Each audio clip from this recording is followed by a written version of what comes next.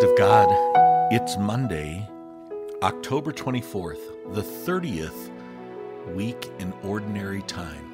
And I pray that you are still bathed in the glow of Sunday worship.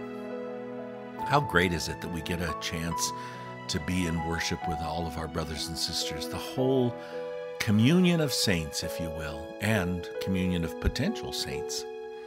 I'm Father Michael, along with the rest of the team, welcoming you to the God Minute. Thanks for joining us in prayer today.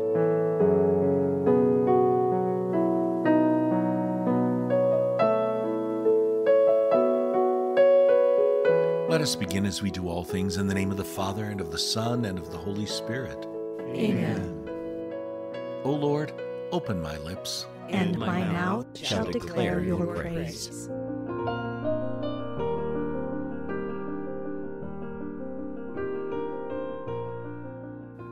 Psalm 103, the Lord is kind and merciful.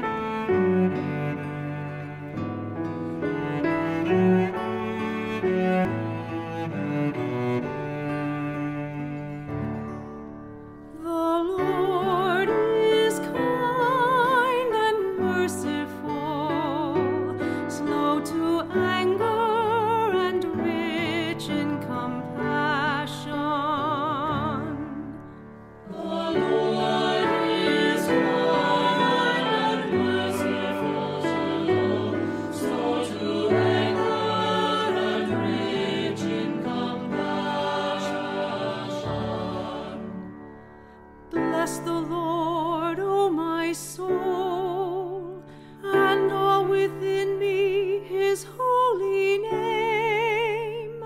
Bless the Lord, O my soul, and never forget all his benefits. The Lord is kind and merciful, slow to anger and rich in compassion.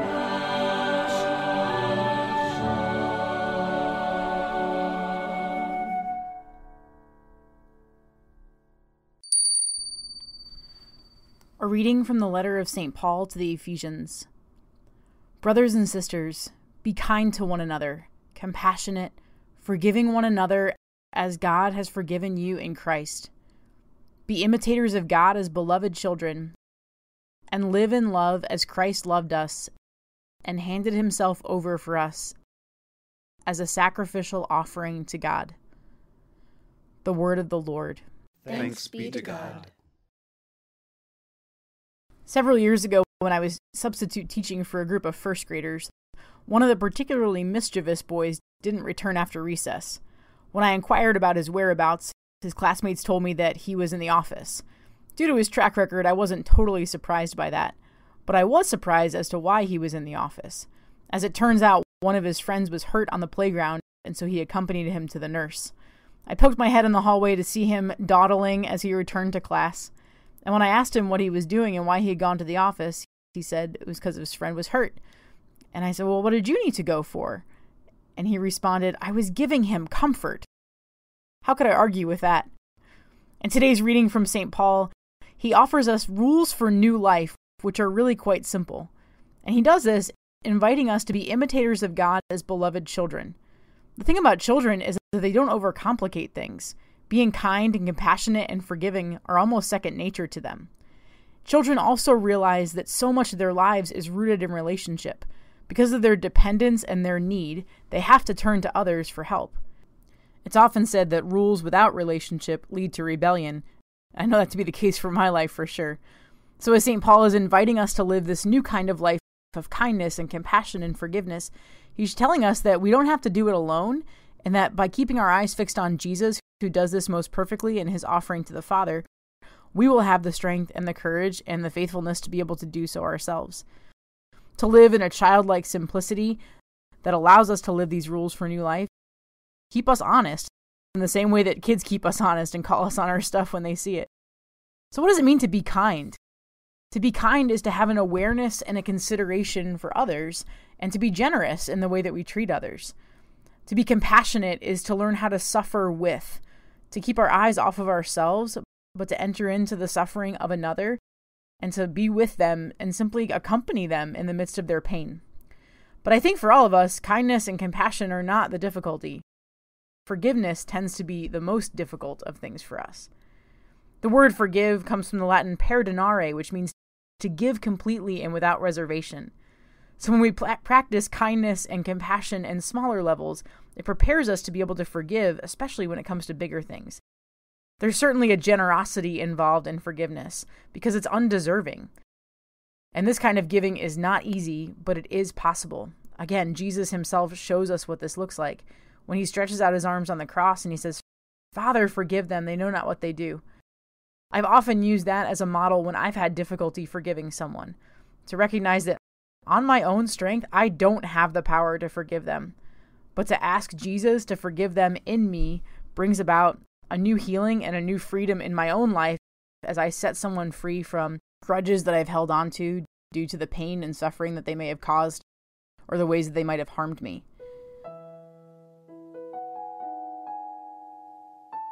And so the invitation today from St. Paul is to truly live this new life. Just like children watch and imitate everything, for good or for ill, we are also invited to watch and imitate Jesus as he lived, as he loved, as he died, as he forgave, as he encountered each person he met with kindness and with compassion, and how he was quick to forgive even those who put him to death.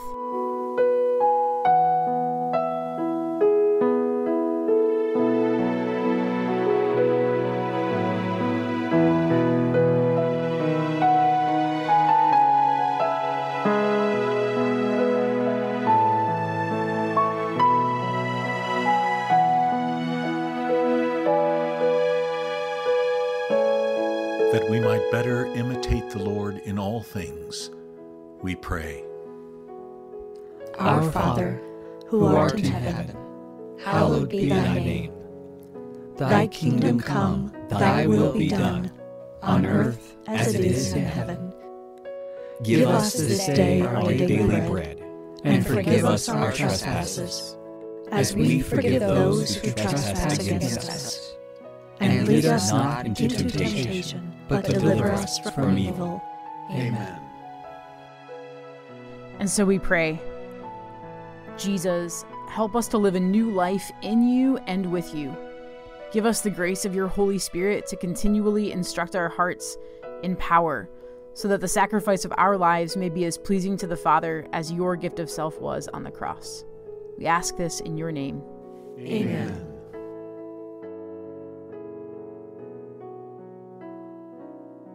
The Lord be with you. And with your spirit. May Almighty God bless you, the Father, the Son, and the Holy Spirit. Amen.